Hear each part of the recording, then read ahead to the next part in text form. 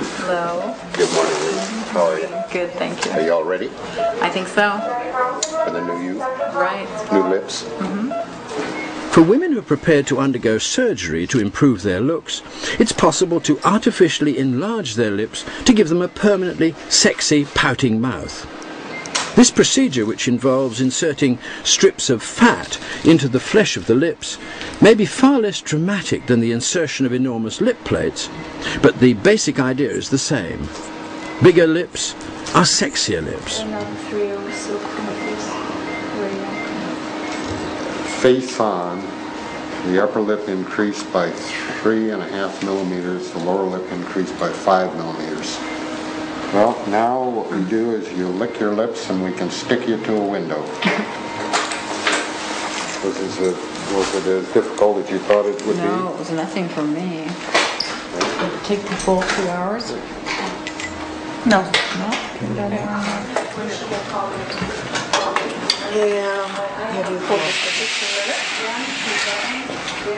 Did you get him to do the clear? I did, yeah. Yeah, I thought it'd be like the way he was explaining it, like a giant sea bass or something. So it's not as bad as I expected. Beautiful. You think so already, huh? Oh, yeah. Oh, great. Very nice. All ready to go? I am. Okay.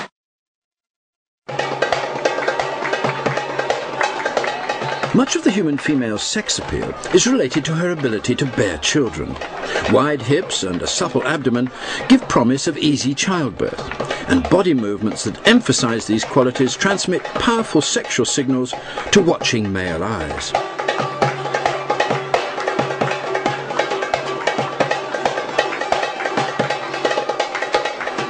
This is the basis of the famous Turkish belly dance, performed here not as a flashy nightclub act for tourists, but as the real thing, an erotic display by Turks, for Turks.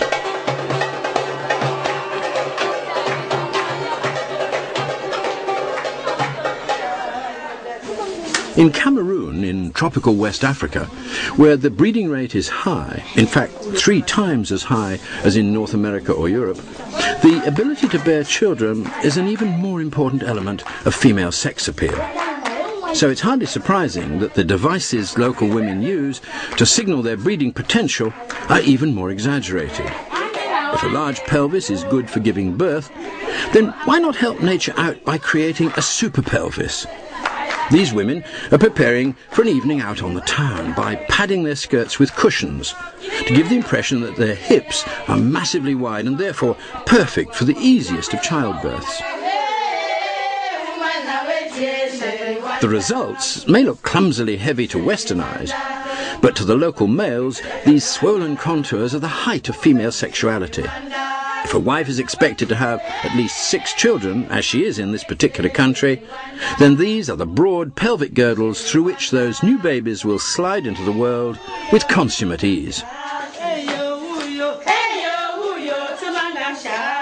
An alternative way to emphasize the hips is to artificially reduce the width of the waist. In earlier epochs, this was done by squeezing the female body into corsets that were so tight the women could hardly breathe. At the height of the Victorian period, some women even had their lower ribs surgically removed to create the perfect hourglass figure. The next one I want to talk about is this one. So, in the West today, however, where the breeding rate has slowed down dramatically, the preference is for a slimmer, more juvenile figure.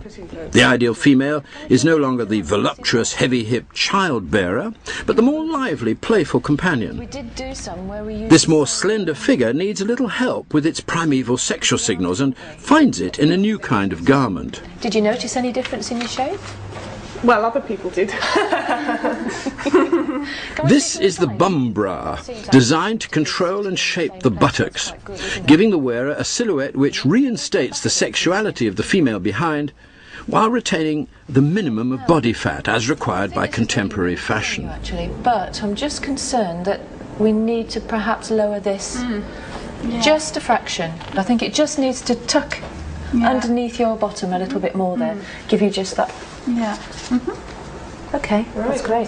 Thanks very much. Can you put the next garment on now, please? Yes, right.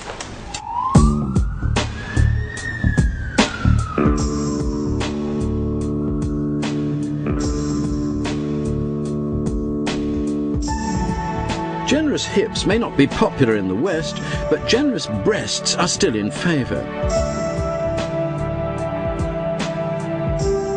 Because the hemispherical shape of the female breast is such a powerful sexual signal for our species, it's not surprising to find that some women resort to surgery to enhance this feature.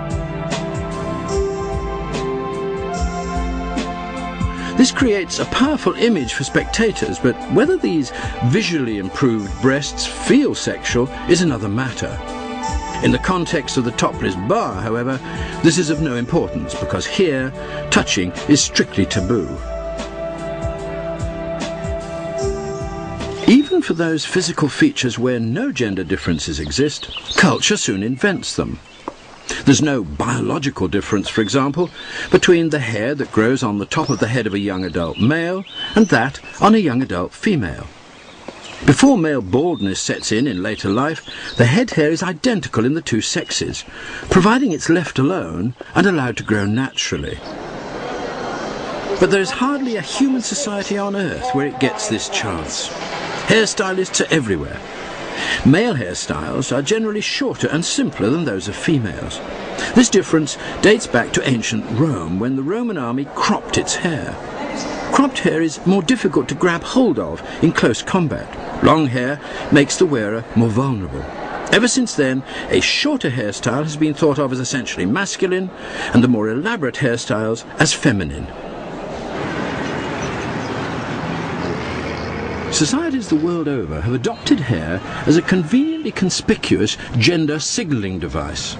In India, where traditionally women wear their hair very long and therefore super feminine, a girl who chooses to cut her hair short is making a strong statement about herself. I'm modern, I'm independent, I'm liberated. It may have taken her years to grow her beautiful hair to this length, but now it's time for a more severe, businesslike approach to life. In the West, however, where hairstyles today are highly variable and long hair is therefore not burdened with a traditional standard, its sexual appeal can be freely enjoyed by women without robbing them of their liberated image. This has led to ingenious ways of making women's hair appear longer, one of which is to have lengths of natural hair attached to the existing short hair.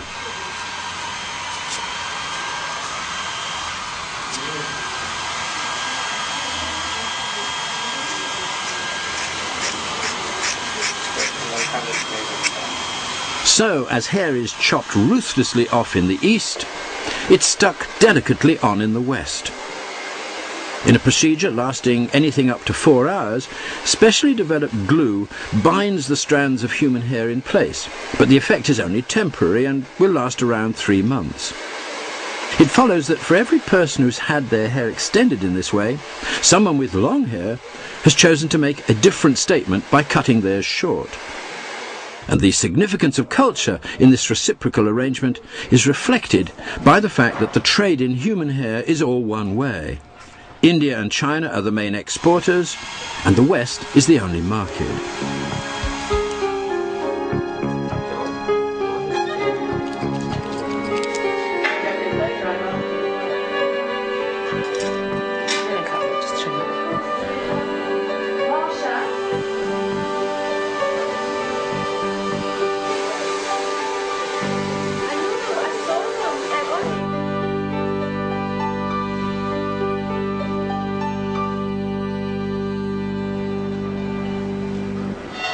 One of the qualities of longer female hair is that it's much softer and more sensuous to the touch than closely cropped male hair. This has led many societies to create a taboo against its overt display. In some cultures, the taboo has been total, no public display of female hair at any time. In others, the taboo is partial, applied only in sacred contexts.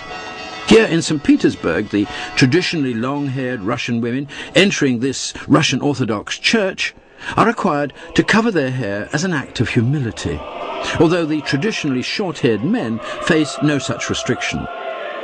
Gender signals, even those artificially created by society, can become so potent that they have to be suppressed in non-sexual contexts.